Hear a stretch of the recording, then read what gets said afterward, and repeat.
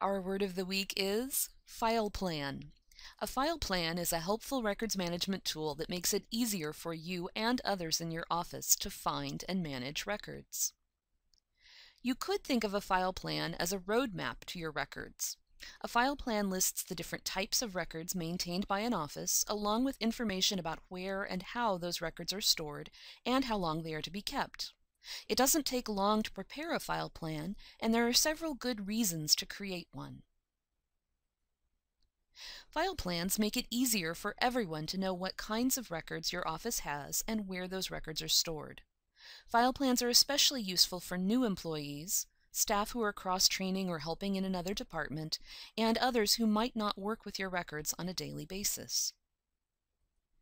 A good file plan can help your legal counsel and Freedom of Information Act staff locate needed records more quickly. It also makes it much easier for you and your colleagues to know what information to keep and for how long.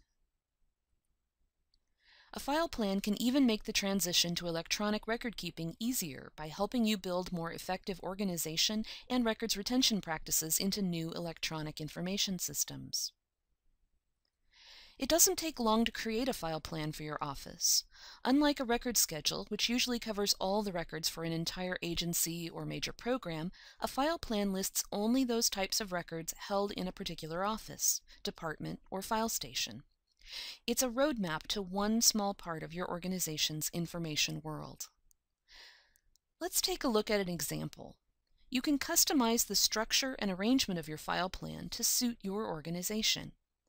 In this plan for the Environmental Research Department, they've listed only the types of records that department creates and maintains.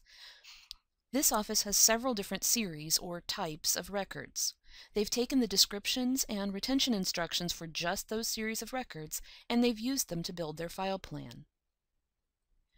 The first column in this file plan lists the file number or file code. This number ties the file plan back to the organization's approved record schedule.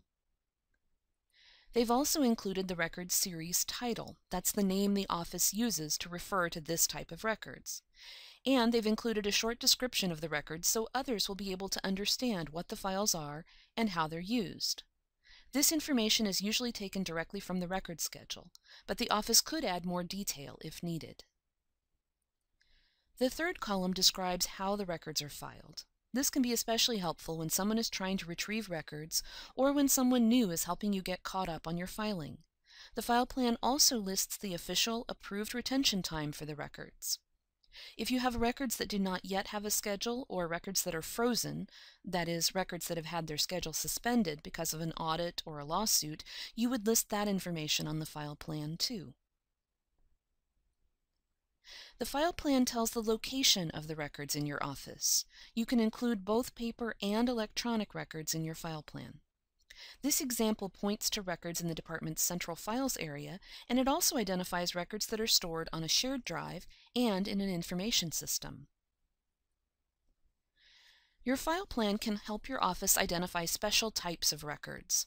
If records require special handling because they contain personal or confidential information, you can note that on the file plan. You can also identify vital records, those essential records your office will need when responding to or recovering from a disaster. Remember, a file plan is really a smaller, office-specific version of your agency's record schedule that includes information on how and where the records are kept. You'll customize your file plan to fit your office and your records. Here's how to get started. First, you need to identify the series. Those are the different types of records your office creates and maintains. You'll note what they are and where they're stored. You'll want to check out any central filing areas for paper records and your shared drives and online information systems for electronic files. Be sure to talk to others in your office too. You want to identify all the different types of records and their storage locations. Next, you'll match the different types of records you identified with your organization's record schedule. If you don't know how to find your record schedule, be sure to ask your records manager or records officer.